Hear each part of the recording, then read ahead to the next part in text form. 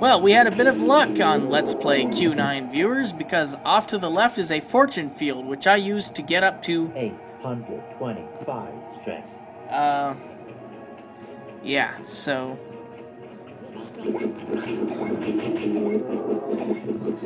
as long as I don't do anything stupid. Ow.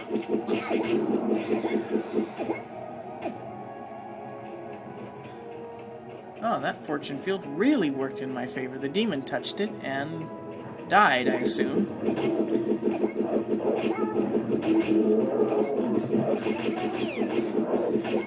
Yeah, this is not my first attempt at recording this episode. I actually got a phone call related to a family emergency, actually, that has been going on in the Brian 1980 family for the last few weeks. And so, but yeah, it's kind of...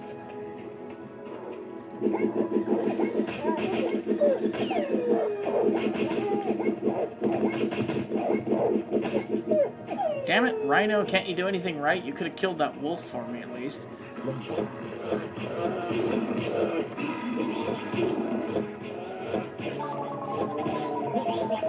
Extra life. Deus shield plus slingshot 4. Deus 60 plus. Oh, I should have enough shields to get through this. Ow! Out of my way, you damn demon. Pretty much out of my way, everybody.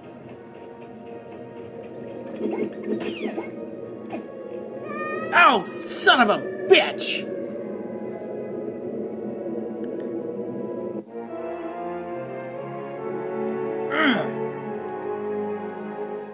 Clever. Oh, shut up. The Death World, level 3.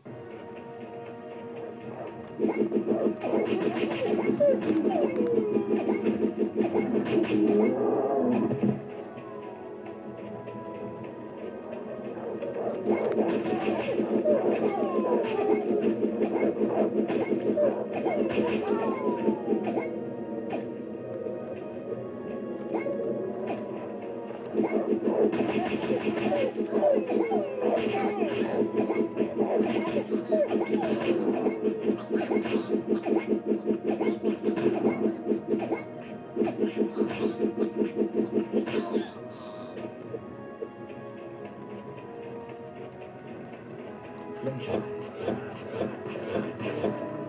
Deus shield plus slingshot.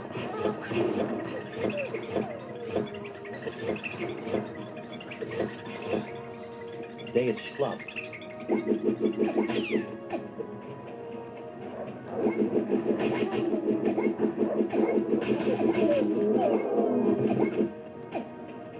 I almost wish there was a smart bomb item that would wipe out all the enemies on the screen.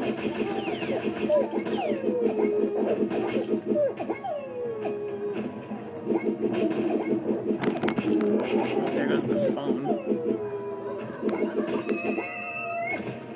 Game? Slingshot. Deus shield. Club.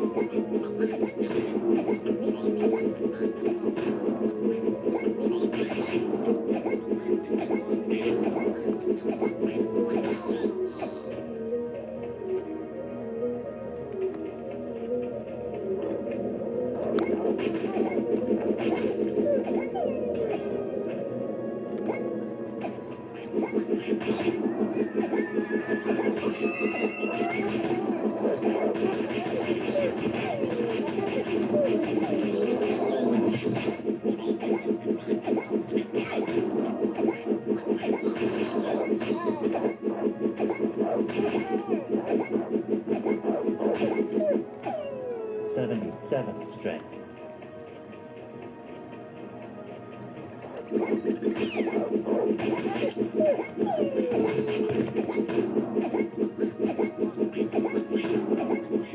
Why not kill the demon, Rhino?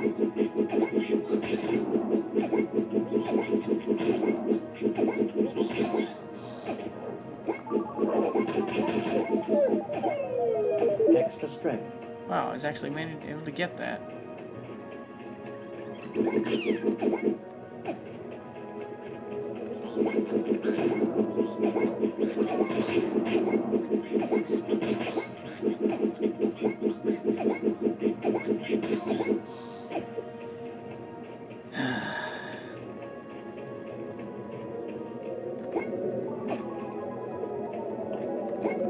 Extra life.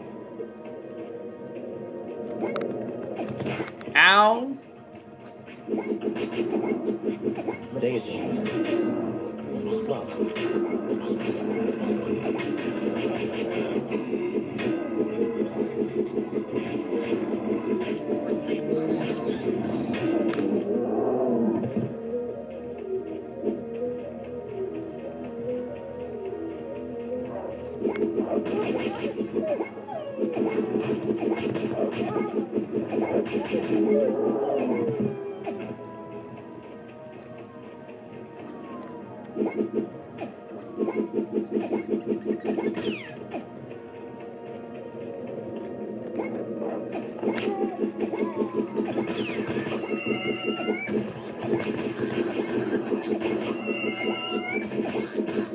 Days shield. Plus. Ammunition.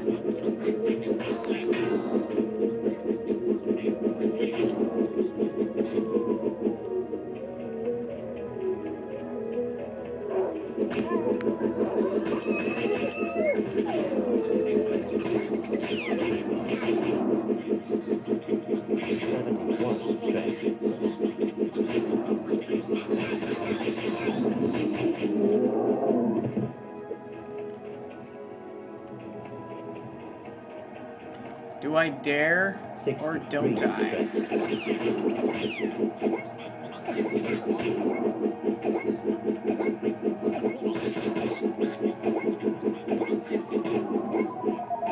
Days shield.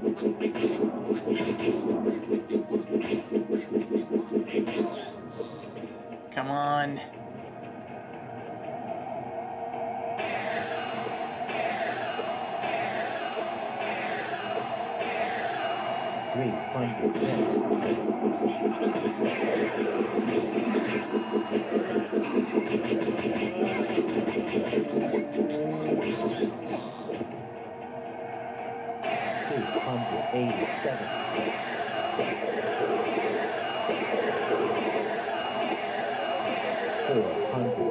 Seven strength.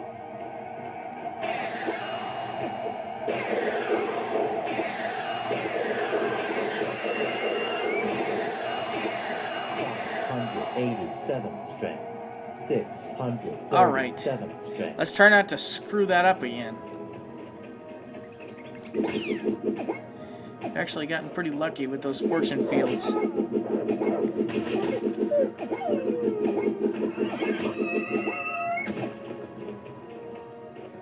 Come on.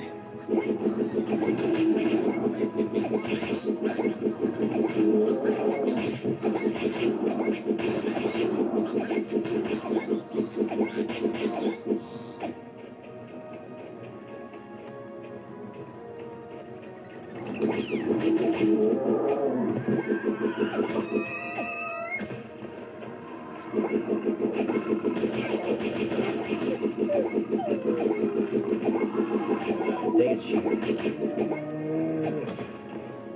625 strength.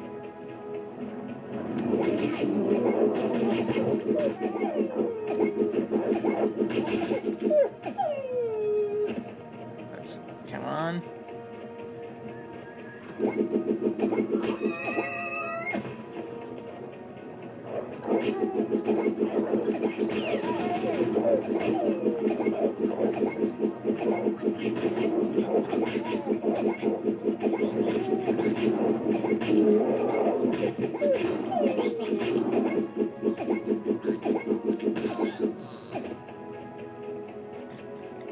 Yeah, and I should point out that this game is almost totally random as far as, like, object placement goes. So, there's no guarantee that you'll find as many fortune fields in this level as I have during this, you know. You may not get so lucky.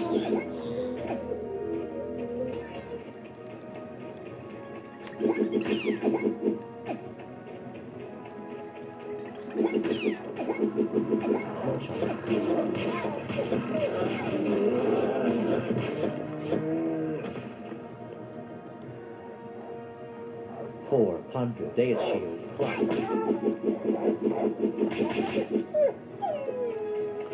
Oh, I hear the level portal. Slingshot. Come on, make it, make it, make it. Yes! So what happens next? You have 423,239 points. I've stolen your spaceship, pal. You didn't think you were gonna get away that easily, did you? I'm the true hero of this game, and if you want to prove otherwise, well, you'll have to do so. Okay, the final battle. The Death World Boss Battle. And he'll just taunt you.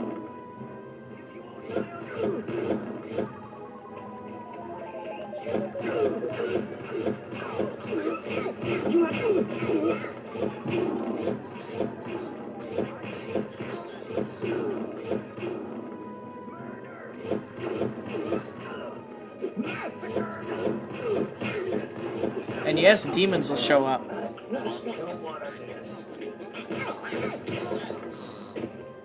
Got him! He just says I don't want to be a speaker voice anymore. But yeah, demons will show up, sometimes items will show up, and he will... 432,358 points. Oh yeah, not so bad at all. That was almost too easy. There's my Easy? You little shit!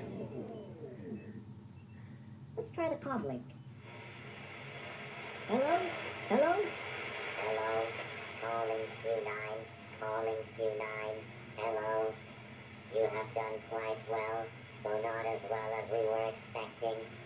Still, however, you do get a reward.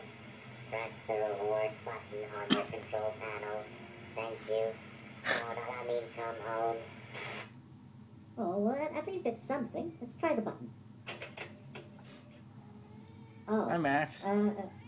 I got a sticker that says good on it. Great. Let's go home. And as I'm sure you can guess by that, there is another ending for beating it on the higher difficulties. And I will probably do a bonus episode showing that, but probably not right away.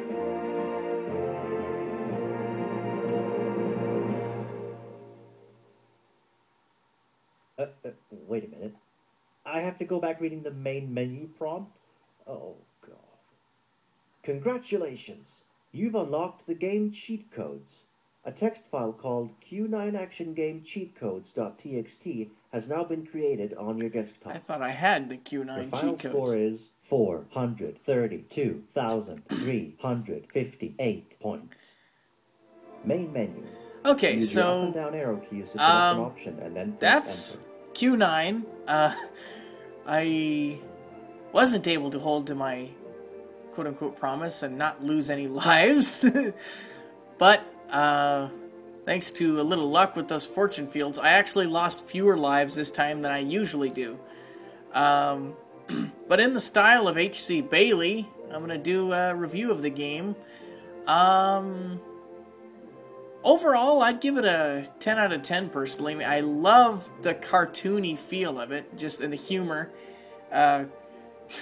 Philip Benefall is a kind of, well, even he himself has said he's kind of a sadistic fellow with some of the stuff that, I mean, in his new game, Perilous Hearts, well, I'll do an LP of that one once it comes out and I've had time to actually complete it, but yeah, I mean, he has got a really off-the-wall sense of humor. And I really like that. So I'll give that, control-wise, again, I'll give it a 10 out of 10. A, because the controls really seem to work. They're very responsive, and they're simple to learn. I mean, what is there to learn? I mean, you walk left with the left arrow, walk right with the right arrow, and jump with the up arrow, and then, you know, run by holding the control key, and the space bar attacks, and the P button pauses, you know, it's all pretty simple. Audio-wise, you know, the sound effects are, again, they're cartoony, but given, you know, the setting of the game and the cartoony nature of the game, that is, I mean, it's perfect. Music-wise, again, I'd say a 10 out of 10. I mean, yeah, it's, you know, orchestral, which, you know, some people have said that's kind of off-putting, but I kind of like it. And like I said, the guy that composed the music, his name was Quentin Pendle, I believe. He did a really good job of that. And the speech is all pretty damn good, considering it was all done by one guy, that being the man of the hour, Philip Benefall himself, which is really impressive considering that English is not this guy's native language. I mean, he's from Sweden. And if you play, let's say, one of his earlier games, like Tarzan Jr., he did another side-scroller called, as I said, Tarzan Jr. And you could really tell back then that English was not his first language. Now, you know, however many years later it's been, I think it's been, what, 10 or 11 years, I think, since Tarzan Jr. was released? I don't remember. But maybe it was... But you can really, like, if you play that game and then you play Q9, or, you know, some of the other, because he's done some voice work in other games, because he does have a really good voice for that, you can really tell, you can really hear how far he's come as far as English. So yeah, again, I would give it a 10 out of 10, considering, you know. And so yeah, I'd say this is a pretty, I mean, it's definitely worth your time. And considering that it, like most audio games, was developed by basically one man with help from others. I mean, he did all the coding and Philip did all the programming and stuff. I mean, it's a pretty damn solid effort as far as I'm concerned. And he hasn't had to, as far as I know, he hasn't had to release many patches with bug fixes. So yeah, I mean, this is a pretty good effort on the behalf of Blast Bay Studios, or on the part of Blast Bay Studios, I should say. Now, the demo version of the game, I believe it lets you play, I think, the first 2 levels of the jungle world. Alert. Damn it. Low battery. 20. There's my phone telling Dismiss. me it's got a low Button. battery, which I'll charge it later, after I get done Dismiss. recording 20. this. Dismiss. Button. Anyway. Viewfinder. Mode. Stop recording video. Anyway, there we go. Button. Not a very good... But anyway, the demo version of the game, if I'm not... Like I said, if I remember correctly, it lets you play the first 2 levels of the jungle world, and then the first level of the cave world. And then it stops. And then you have to buy the game. Now, the game costs $25, I believe. $25.